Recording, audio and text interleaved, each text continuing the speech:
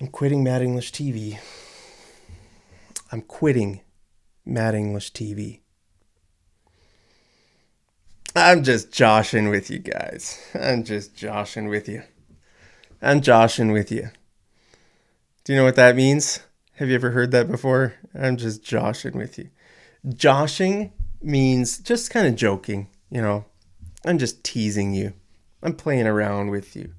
You know, when you say this word, it's most of the time people just say it like joshin', right? Not joshing. We don't really say the G, although it's spelled that way, right? It's spelled joshing, but very often in casual speech, this is a casual word. This is a very slang word. It's not a professional word. So very often for slang words like this, we take off the G and we just add the little apostrophe there. So I'm just joshing with you guys. I'm not quitting Mad English TV. So joshing means like a good-natured way to make fun of someone or to tease them or to just kind of like just joking around, you know, playing around.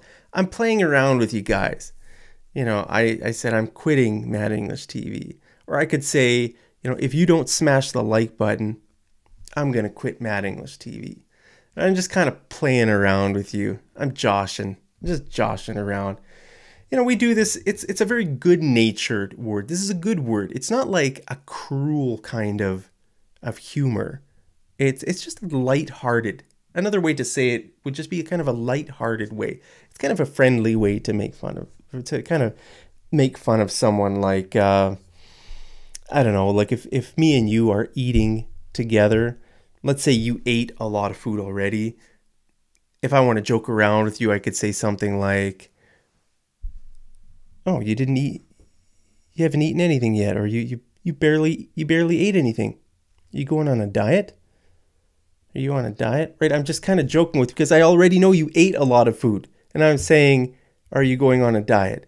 Right? So I'm just kind of joking with you, joking around with you. I'm just joshing.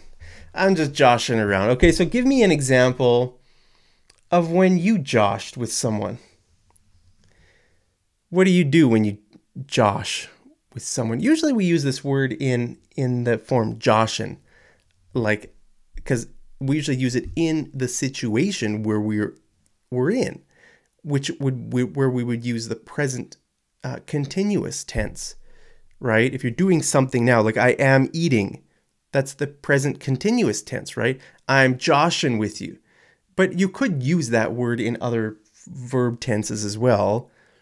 I joshed, you know, I joshed with him. I was, you know, what do you do to josh with people? To josh. So there's, I don't know, there's different ways there's different verb tenses you can make. But like I said, usually we use that word in the situation and we say, I'm just joshing with you. So anyway, let me know when you joshed with someone.